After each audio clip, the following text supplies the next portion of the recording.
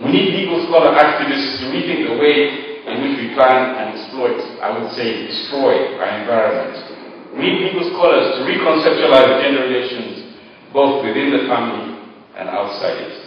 We need the legal scholar activists to animate our criminal law and demonstrate the manner in which so many of the rules which we apply to ostensibly criminal behavior are the product of demented and controlling minds. So who then is the ideal legal scholar activist?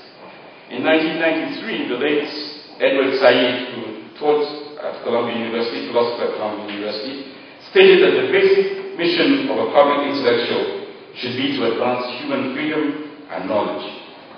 This mission often means standing outside of society and its institutions and actively disturbing the status quo, challenging the status quo, turning it over, turning it upside down.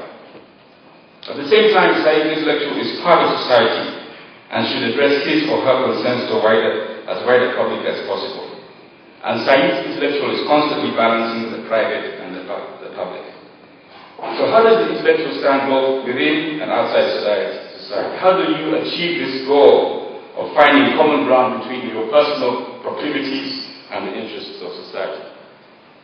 I'd like to apply Said's perspective to two experiences that I have undergone and personally involved in order to demonstrate the different dimensions of the legal scholar activist as I see it. These two examples both come from Uganda, but being a neighbor, some people have even said being a former colony of Kenya, I'm sure you will relate very much to the situation in that context. In Uganda a number of years ago, we had a debate concerning the amendment of the Constitution. Our Constitution was promulgated in 1995. This is after several years of turmoil and disorder.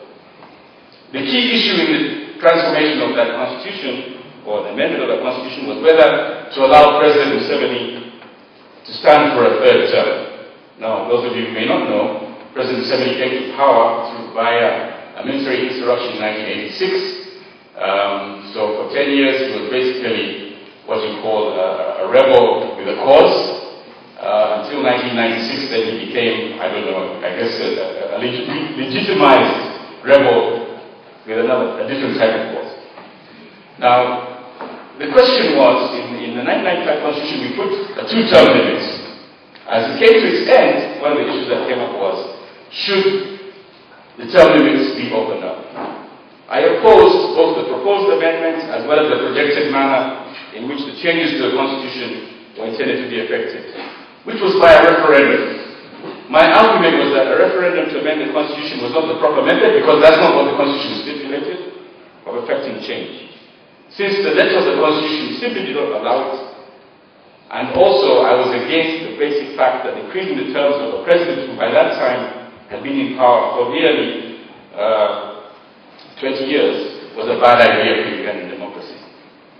Invariably, these criticisms drew a negative reaction from State House. I was accused of being elitist and of having acquainted the common people of Uganda to a mob because I said that a referendum in the conditions then prevailing would amount to mob justice. Perhaps the most friendly attack that I got was to be described as an armchair politician and being dared to submit myself to the electoral process and demonstrate that my ideas truly resonated with the general public. You go to the people and see if they vote for you. President Museveni himself labeled me an agent of disorientation. And I was obviously invariably accused of partisanship.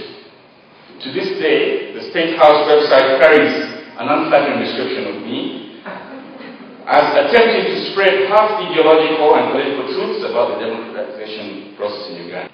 Out of the third term debates, I learned that the legal scholar activist to be active on the political social scene is impossible to avoid being labeled as partisan.